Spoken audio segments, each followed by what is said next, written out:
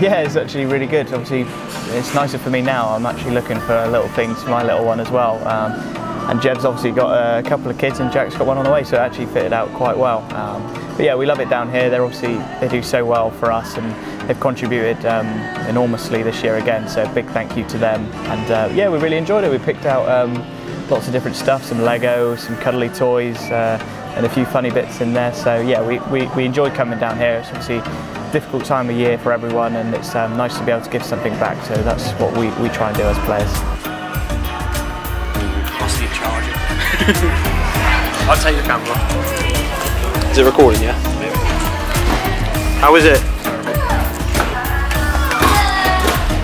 That's nice.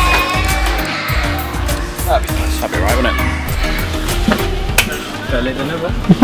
You know, no one wants to be, in hospital at Christmas. No one wants to be alone at Christmas. So if we can bring a little smile to their face, that's what we're looking to do. And hopefully that this trip really helps out. And yeah, just something that we can do. And we've seen a few City fans in here today, and it's really nice for them to come up and say hello and sort of say what you're up to. And yeah, it's been a really nice trip. And hopefully it does put a little bit of smile on people's face around Christmas time.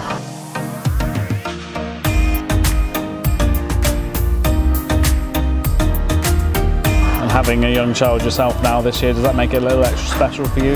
Yeah, it's also finding out how expensive the toys are, but yeah, of course it is. I've actually picked up a few little bits. I don't think they'll probably make it to Christmas. They'll probably have them straight away, but yeah, it does put things into perspective a little bit more this year for me. So it's been a really good day. We have to say thanks to Matt at Smyths as well. I think this must be the third or fourth year that they've generously donated towards it as well. Yeah, they always give us a little bit of a budget to come here and spend, and obviously us as players donate, and some more people at the club do as well. We're hoping to get a little bit more out of some of the hierarchy, but yeah, they always donate generously, and it really helps out because you can only get so much with so much money. So, but yeah, we've certainly filled up a few trolleys worth today, so that was really good.